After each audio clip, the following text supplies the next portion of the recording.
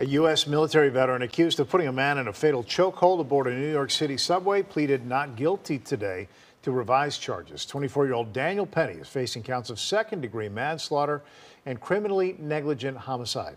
He's accused of placing 30-year-old Jordan Neely in a chokehold for more than 3 minutes. Neely lost consciousness and was pronounced dead at a hospital later. Penny has said that he was protecting himself and others from Neely, who he accused was shouting that he was going to kill someone, and said that he was ready to die or go to jail. Neely's family and supporters have said that he struggled with mental illness and homelessness, and his need for help was met with violence.